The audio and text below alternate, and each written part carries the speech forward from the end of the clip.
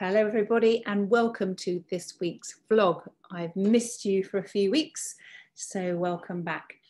But while I haven't been here, I have been observing my patients and there has been a few things coming in. They're a bit like buses. Once you see one red bus, you get several going the same direction. And so what I'm talking about is heel pain. Which is related to lockdown as well, because lots of you have been doing a lot of walking over the last year. However, winter walking is different to summer walking, and those people who have been doing lots of walking in welly boots, particularly, the footwear is inappropriate and the foot slides around the welly boot too much and there is not enough support for the arch. So if you can, please wear your walking boots if you are going on a serious walk, rather than just a quick one round the block with the dog or over a field with a dog and just let it run around. So let me just share my screen because I've got a few slides as usual. Plantar fasciitis. So what is the plantar fascia?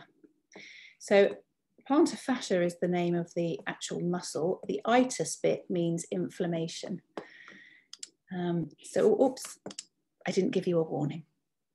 So there is a little bit of a dissected foot in the next slide. So anybody who is squeamish, they should look away. So here we go.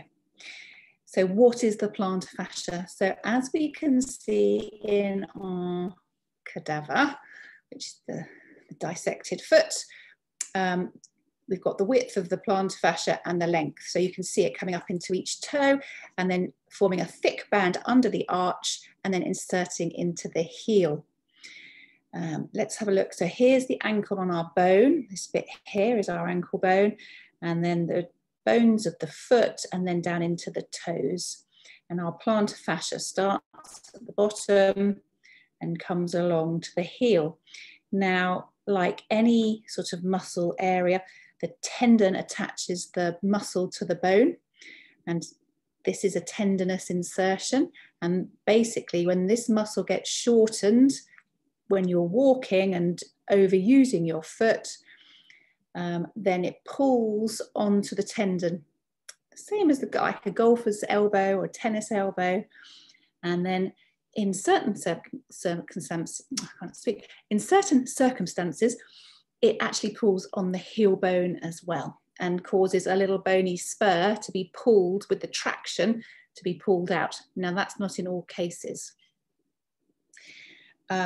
So basically, when you wake up in the morning and you put your heel down on the floor, it is agony. And you can't really weight bear through that foot and you sort of limp and hobble around. And as you get going, activity helps to improve it. However, then when you sit down again, if you put your feet up 5 minutes after lunch maybe, or if you're sitting down at the office and then you go to get up again, it's agony. So that's the pattern of plantar fasciitis. Now, with just going back, before I leave this page, what we have coming down the back of our leg are our calf muscles. And around this point here, it turns into the Achilles tendon. And the Achilles tendon comes down and inserts onto the heel bone as well. And so actually the fibers, some of the fibers of the plantar fascia and some of the fibers of the Achilles actually merge together. And so it's quite common to get an Achilles tendonitis or an Achilles tear going on at the same time as this, because all these muscles, so if we look at the foot, so where that hand is, that's the back of the leg. All the muscles, they're called posterior chain muscles. So that's the back of the leg and underneath the sole of the foot there. So the fascia, there's coverings, like the second skin of us, the fascia, it covers the whole thing. And so if we're quite short through the posterior chain of our fascias, it can then shorten the muscles and then shorten under the foot, and because they all work together, basically. So what can you do about a plantar fasciitis? Well, basically, it doesn't heal very quickly. Again, because it's got, obviously, tendon issues have reasonably poor blood supply, so they take a little time to heal. So you're not looking at a week or two and getting better. It takes months to sort out. So what you can do at home to help is you can massage the sole of the foot, get the blood flow going into that area. You can use your hands, you can use a spiky ball, you can use a tennis ball, a golf ball, a rolling pin. So every day you can massage the foot. You can ice the area that's inflamed. Sorry, you have my bird now looking at you through the camera. You can ice the sole of the foot, so no more than 10 minutes. 10 minutes is really effective for icing. After that, you don't really want to do it for too long. There are certain stretches you can do for the plantar fascia and the calf muscles. You want to cut down any excessive walking, so keep your walking to a minimum while you're in agony, and you need to look at your footwear. So you need to change your shoes. You want something with a nice thick sole that's cushioned. So something like a trainer rather than like a ballet pump or something with a very thin sole. Now, don't worry about the massage and the stretches, because next week's vlog, I will be showing you exactly what to do. So wait a week and I will explain everything. Now, obviously, as osteopaths, we will work through the muscles in the calf, the Achilles, the ankle bone, the bones of the foot, the plantar fascia. You can even put little acupuncture needles in the plantar fascia to help release it a bit as well. Not the most pleasant thing for those who've had it.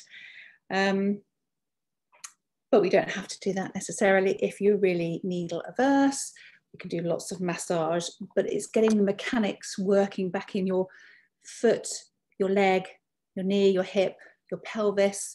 Sometimes people can have quite an imbalance in their gait so that they weight bear through one foot more than the other. So we look at all that. And then, because they're notoriously quite stubborn, you have a little tail, we have other treatments. So you can have orthotics. Around, that's marble, by the way. You can have orthotics made for you. We can do some at the practice. They are heat molded, so they are then fitted to your foot, and over-the-counter ones are not fitted for your foot. They're just an arch created by a machine. Or you can go and have some bespoke ones made by a podiatrist as well. And also we offer what we call shockwave therapy, or extracorporeal shockwave therapy, which is a sound wave that is directed into the tendon to stimulate healing within the tendon. Now, these are nice guidelines for tendon issues, especially for plantar fasciitis. It's shown to work, and it's best done with the exercises that you will be given from us too. If you did want to do the shockwave therapy, you will need sort of 3 weekly appointments. Sometimes it may need, never work with animals. It may need another session as well, because sometimes plantar fasciitis can be quite stubborn. However, if you're more interested in the shockwave therapy, you can always just phone and have a chat with us anyway about it, because it doesn't just do the plantar fascia, it also does the any shoulder tendons, hip tendons, as well as the Achilles too. So it's a very interesting therapy. We have an amazing machine. There are lots of different types of machine. There are very cheap ones on the market. This one is one of the top ones that you can buy. So very effective for tendons. You can also go via the NHS and have an injection, but sadly, steroid injections cause tissue death.